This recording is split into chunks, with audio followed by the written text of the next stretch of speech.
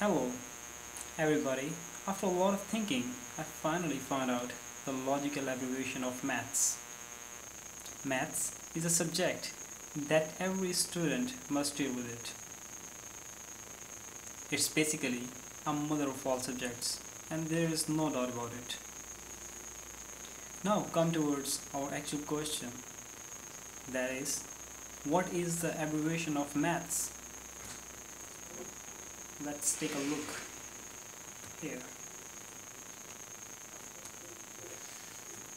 Here you can see the word maths, M-E-T-H-S, maths, and I think everybody is familiar with that word.